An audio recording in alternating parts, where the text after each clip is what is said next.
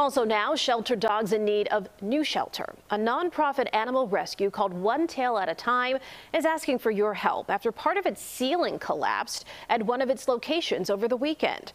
CBS 2's Jackie Kostek is live in North Elston now. And Jackie, there are dogs that need to be fostered.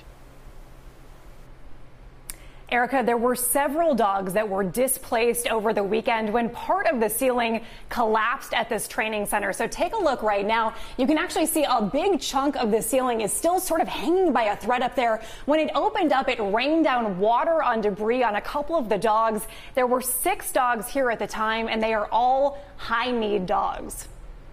We typically intake 20 to 30 animals in need every week. And so if we have this bottleneck with one of our facilities out, we don't want it to also impact us being able to help the dogs who need us. Anna Johnson is the shelter director for One Tail at a Time, and she says, thankfully, none of the dogs were injured when the ceiling caved in at the Rudy Stewart Training and Behavior Center, but the damage now poses an immediate need for longer-term foster care. She says the nonprofit typically has about 300 animals in its care at any given time. They always rely on its fosters, but say that they will even more so now with one of their locations out of commission.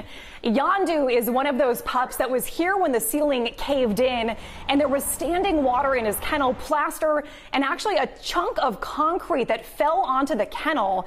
His new foster parents, Sarah Honecker and her partner, Dawn, say that Yandu is settling in just fine. He showed up fresh as can be with all the supplies he needed. It honestly was a very low stress situation for us, and definitely did a lot of sleeping yesterday, but today, like I said, it's like he's kind of always been here.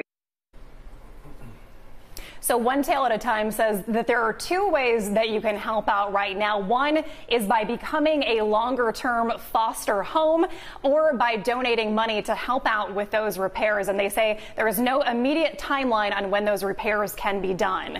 In Irving Park, Jackie Kostek, CBS 2 News. Yeah.